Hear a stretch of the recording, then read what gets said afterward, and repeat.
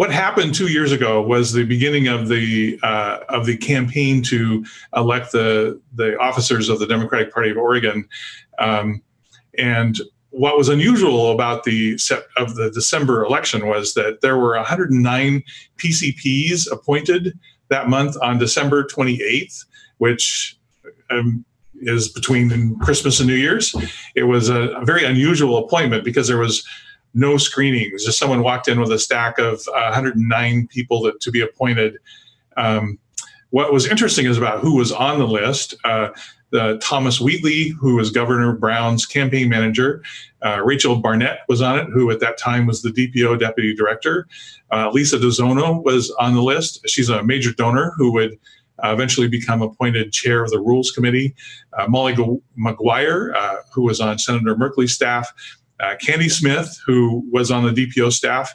Her fiance was on the list.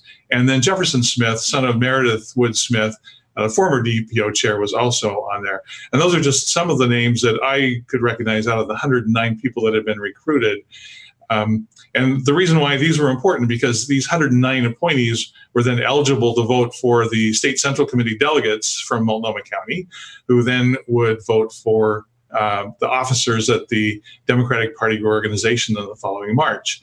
On the next slide, you can show what the PCP appointments look like. So to put this in scale, back when I was chair of Multnomah County about 2 decades ago, there were about maybe 250 PCPs in total, and what they appointed that night was 109.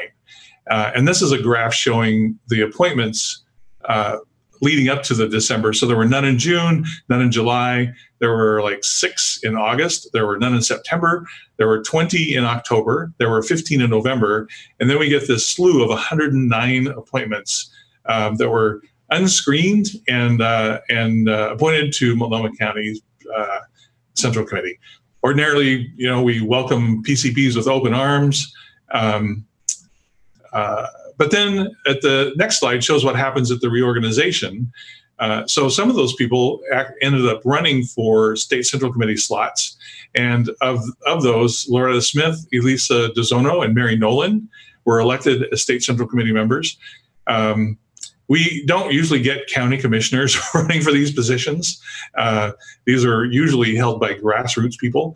And certainly it was unusual for Mary Nolan, who was a former House Speaker, to be elected. And then under the alternate delegates, and really what differentiates the delegates from the alternate delegates is that they just got fewer votes, and so they filled up the alternate slots. They included Meredith Wood Smith, former chair of the DPO, Barbara Smith Warner, who was an Oregon House representative, Molly McGuire, Merkley staff, and then Tim Leahy, who was from the Wyden campaign. Again, it's highly unusual for PCPs who just show up to get elected for State Central Committee seats because they're highly sought after. 5 of the 7 were elected to these. And then these people eventually voted for the DPO officers in the March 2017 reorganization. And the chair of the DPO won by switching 9 seats. She only won by 17 votes. So you can see where every vote counted. And they would have done much better at the State Central Committee if we ourselves hadn't mobilized PCPs to attend.